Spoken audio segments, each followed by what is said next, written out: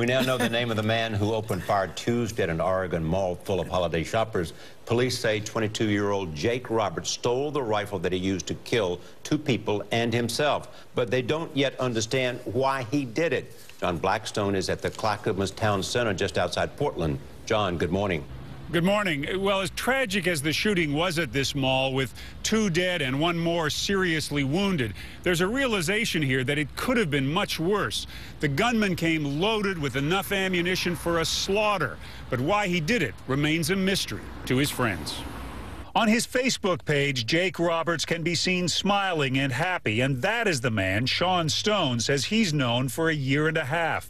He was shocked when he learned Roberts was the shooter. I could not believe, and it was like my heart sank into my feet, and I'm getting a little choked up, looking for some comfort in whatever the truth might be.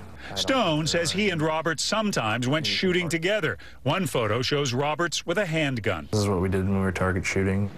But Roberts targets at the mall, where the thousands of people getting ready for the holiday. Roberts entered the mall through Macy's and headed for the food court. It was there he first opened fire with a semi-automatic AR-15 rifle, killing Cindy Ewell, a shopper, and Stephen Forsyth, who had a business at the mall. Then Roberts moved to a service stairwell. At some point, his gun jammed, but he got it working again, and on the lower floor of the mall, turned the gun on himself. 22 minutes after the shooting started, officers found him dead. They also found a third victim. A bullet had ripped into the chest of 15-year-old Christina Shevchenko. Trauma surgeons saved her life. There may well have been more deaths and injuries here, but mall workers and law enforcement had recently drilled for an event just like this at this mall.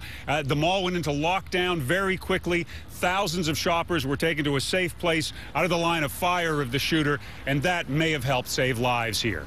Charlie, Gail? John Blackstone, we thank you.